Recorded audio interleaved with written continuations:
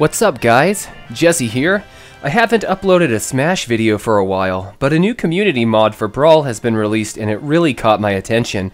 This isn't a full review as I'm just starting to play it, but more of a general highlight of what I feel is most important to mention.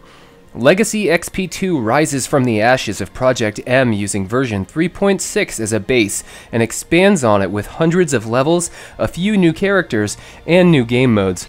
Let's talk about the characters first. Young Link, Dr. Mario, Pichu, and Lucina have been brought over from their respective Smash games with a few tweaks to improve their usability. Newcomers include Ridley from the Metroid series.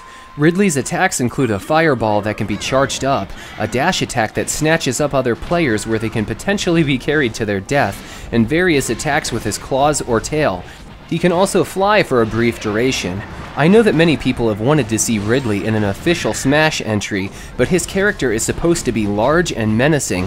While he's fun to play as, you can see that he had to be nerfed in order to offer a fair fight against the other brawlers. Waluigi is finally given the spotlight. He's extremely floaty with offbeat attacks that take inspiration from his pal, Wario. Waluigi can belt out a "Wah!" attack to push other players back, as well as swim or spin in the air. His moveset could use some tweaking, but I'm happy to say he's a pretty functional character. His alternate costumes are just as bizarre, by the way. Geno from Super Mario RPG joins the fight, and his attacks and sound effects are taken straight from the SNES Classic. Geno can cast a star shower and shoot a charged beam from his wand. Some of his attacks require nuance and timed button presses to be the most effective, and there's a bit of a learning curve to get the most out of his playstyle, but he's one of my favorite additions. Metal Sonic is fast and explosive, his moves taking inspiration from Sonic CD. Metal Sonic can dash forward, spin, and charge an explosive blast around him. He's pretty useful in his current form, and his attacks differ enough from Sonic to offer a unique moveset that is true to his character.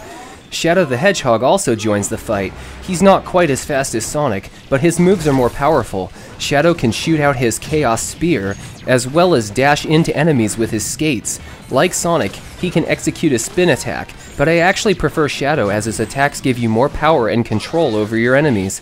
Mage Ganondorf seems to be the star of the show here.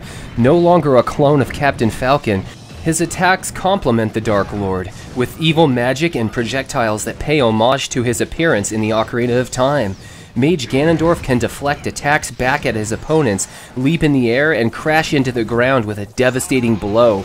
He's truly menacing, and it makes you wonder why Nintendo couldn't have figured out a better way to portray him in Smash for all these years. The hundreds of levels I mentioned are cleverly chosen through button combinations on the stage select screen.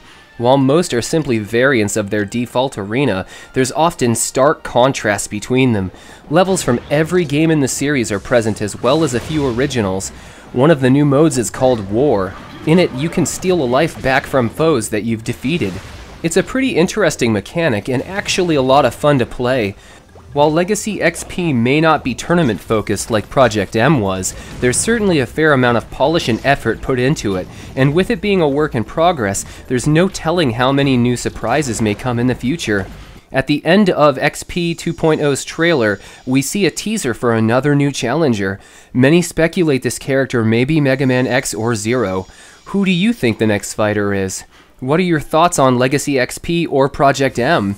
Are there any important features I might have forgotten to mention? Share your thoughts and suggestions with me, and be sure to like or subscribe to see more videos like this one.